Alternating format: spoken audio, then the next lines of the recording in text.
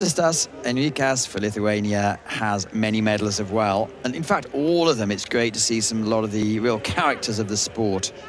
Says Nadzade from Georgia. Helder Silva, the local man, has a staggeringly fast start. Let's not forget Stefan Kire from Germany.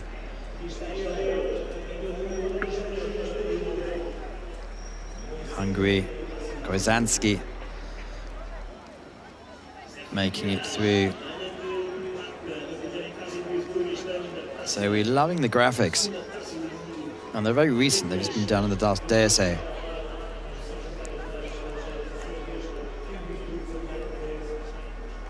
Enrikas Justastas desperately disappointed when it came out of the program. It was regrouped. Ivan Jatil. It's quite rare to see him while he's out a headband. He won the gold yesterday.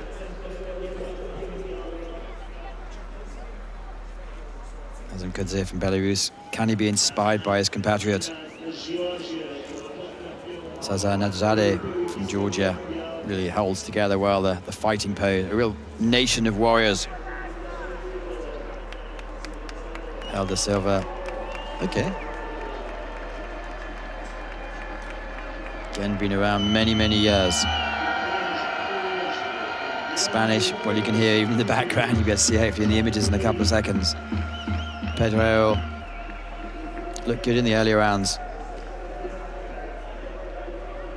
Ole Borovic from Ukraine. So they're all dangerous, and the weather conditions are absolutely perfect.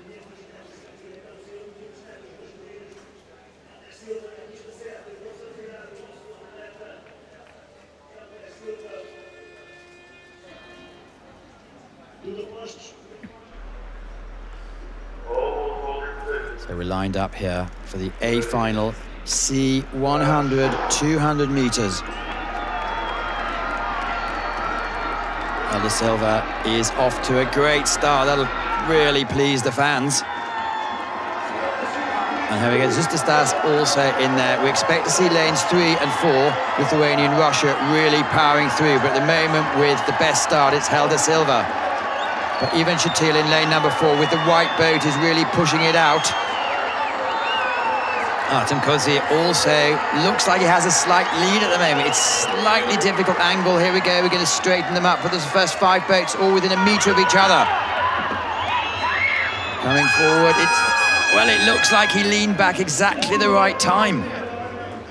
Artem Kozy, it's all about timing. You need to be in your boat when you cross the line.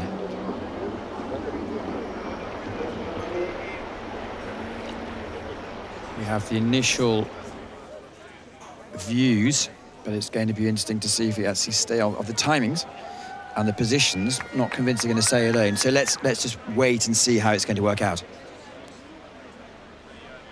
5, 4, 3, and 6.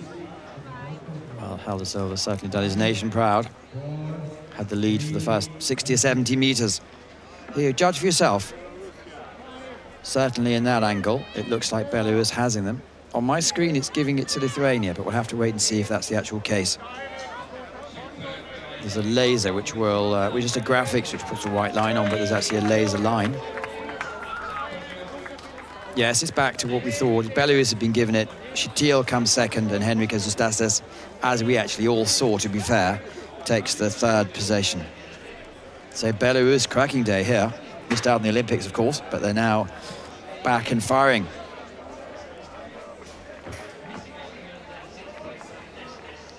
And Ivan Shatil, yet another medal. So it's going to form lanes 5, 4, and 3. Too tired to show his emotion at this stage.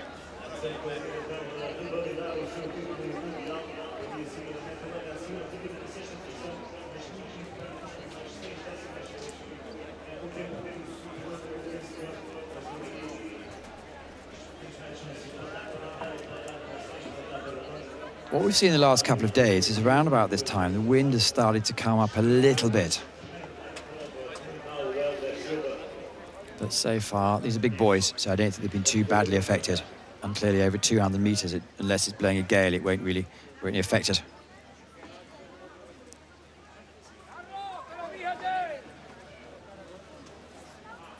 Guess he's going to come in and have a couple of words. There they come. So you can see in the backdrop, this is a great place to watch because it's only about 200 meters away from the actual boatyard. So a lot of the athletes have been mixing it with family and friends.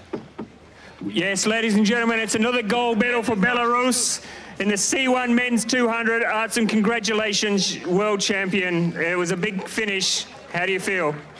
Чувствую себя замечательно, что смог повторить это в третий раз. Спасибо. Ladies and gentlemen, he's out of breath. Put your hands together for our gold, silver and bronze medalists in the C1 men's 200 meters. So we've seen some of the fastest athletes on the planet here. Artem came through in 39.81, 1.16 seconds ahead of even Shatil from Russia.